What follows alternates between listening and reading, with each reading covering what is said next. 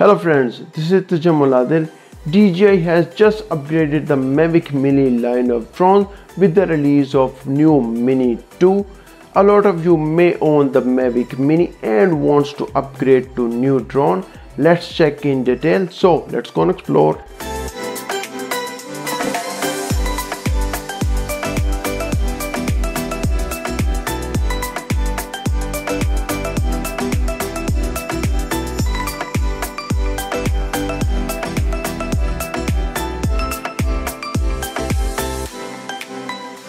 Let's start from the bags of both drones.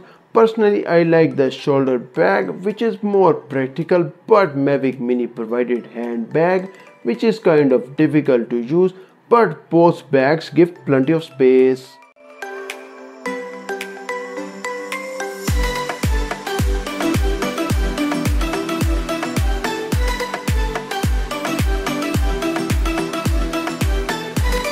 These both drones looks identical. Let's check the Mavic Mini and this is the Mini 2. Let's check them side by side. You might mistake one for the other. The design itself is basically the same with some small changes.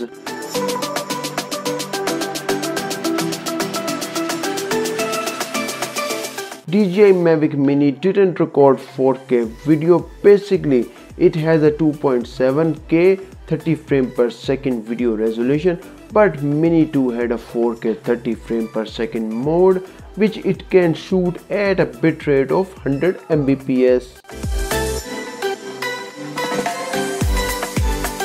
There is a new light on the front of the Mini 2, which can adopt a wide range of hues. Other visual changes are the addition of a 4K logo on the front of the 3-axis gimbal.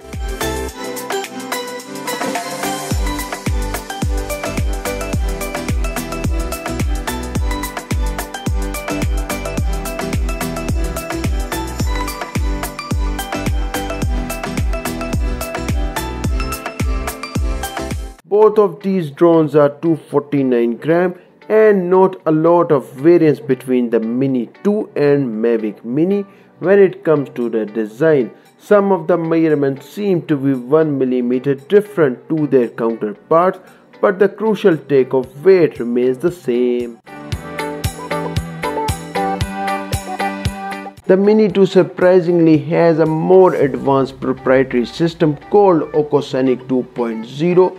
You will be able to control and see the Mini 2's video feed from much further away than on the Mavic Mini, and the Mavic Mini maximum flight range is 4 km, but Mini 2 range up to 10 km. Both drones have 3 modes: sports mode, a fastest flight version, a normal mode which suits everyday flying, a cinematography mode which would suit movie makers.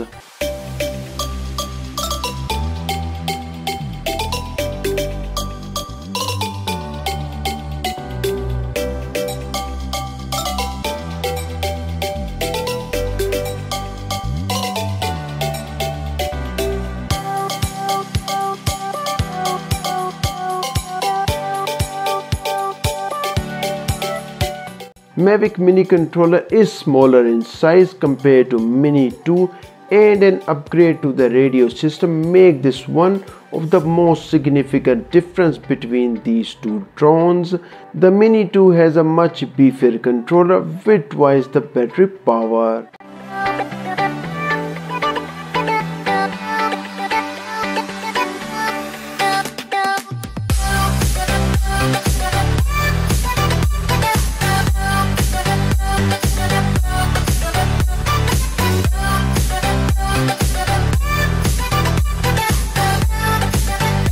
Mini 2's controller can handle any height of any phone and pretty much of any thickness. It also means the phone as monitor, when connected, is at the top of the device.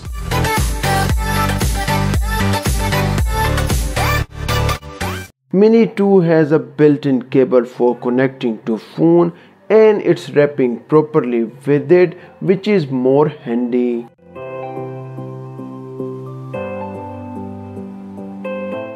While on Mavic Mini, they provided cables separately for connecting any mobile phone to the controller.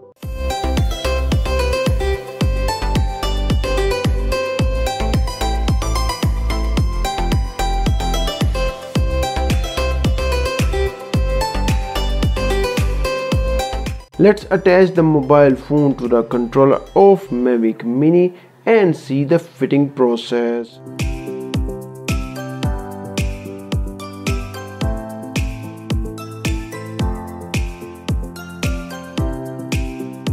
The Mini 2 really stands ahead is the technology hidden inside Ocusync 2.0, which is markedly better than the enhanced Wi-Fi in the Mavic Mini.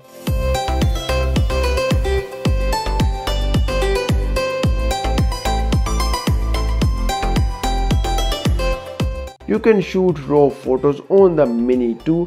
Actually, RAW photos give you better editing facility than JPEGs, which means you can fine-tune the results a bit more in programs like Photoshop.